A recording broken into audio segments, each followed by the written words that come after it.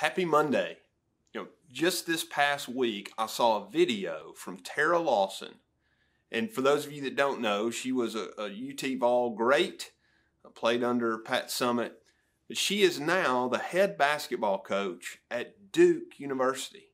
This is her first year, and she was talking to the team. And what she was talking to the team about is the difference between hard work and competing. And I thought it was a great analysis for all of us to understand. Often we talk about the importance of working hard, and that is very important.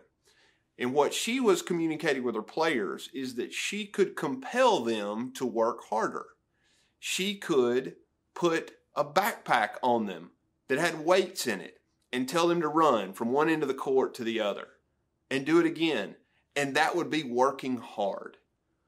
But she used the illustration of putting 3 or 4 people along one baseline and having them run to the other and back. And what we learn in that scenario is the spirit of competing.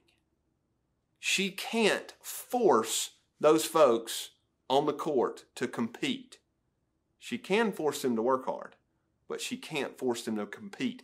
The competitive nature has to come from within.